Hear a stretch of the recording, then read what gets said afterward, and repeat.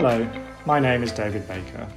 I work for the International Group Secretariat, and I am the International Group's accredited representative to the International Maritime Organisation, the IMO.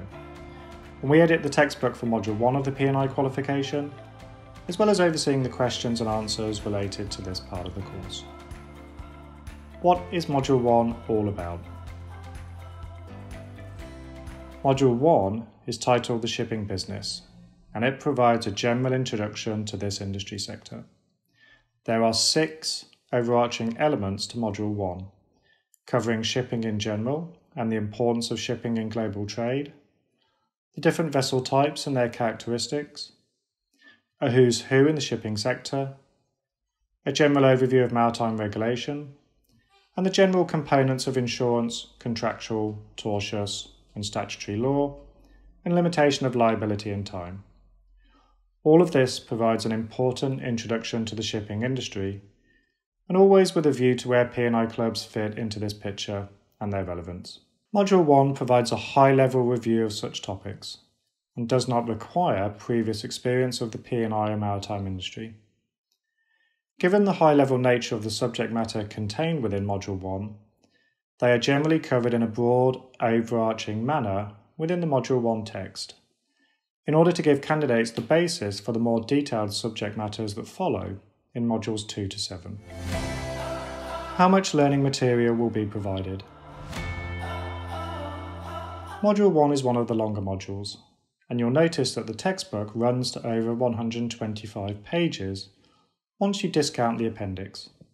Whilst Module 1 does provide a general introduction to the shipping industry, there is still a lot that is covered, and a thorough understanding of concepts, the ability to evaluate them and apply them in various situations, is needed in order to succeed with the highest knowledge rating.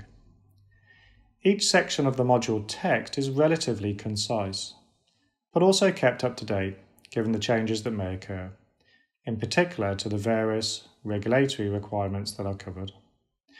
For example, we recognise that IMO conventions are regularly kept under review at the IMO, and where they are subsequently amended, then we seek to take account of this through updates made to the Module 1 text.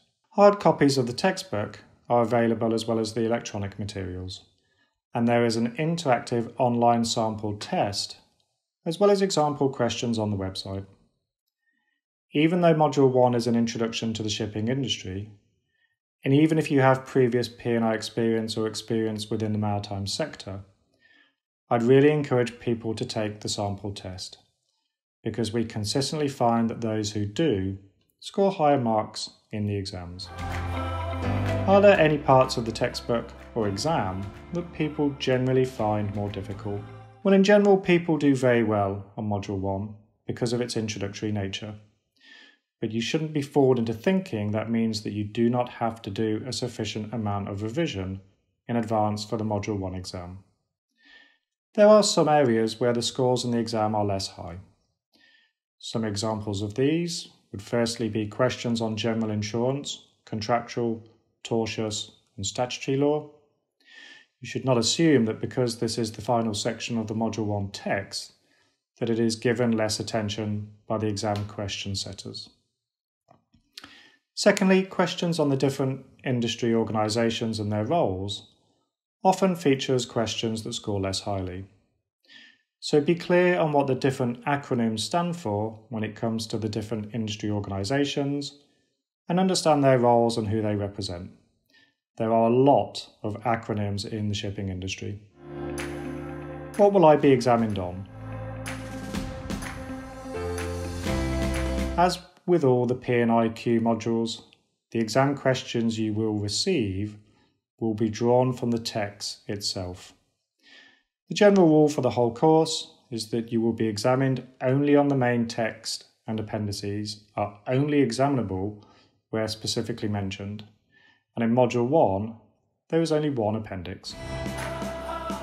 How will this training help me with my job? If you are involved in any way with ships, shipping or P&I insurance, then this module will give you an overarching understanding of the importance of your sector, how it fits into global trade, and the different roles and parties within the sector, and it provides a broad brush approach to the regulatory environment within which you work. What we've tried to do though with this module is teach the course in a manner that makes it interesting outside of your work environment. There are various aspects of the Module 1 text that may be of interest, whether you work in the sector or not. We have tried to teach this element of the P&IQ course, not in the manner of on-the-job training, but more in the manner as to be of a wider interest and to have significance, no matter your role within the shipping and P&I sectors. We hope that Module 1 fulfills this objective.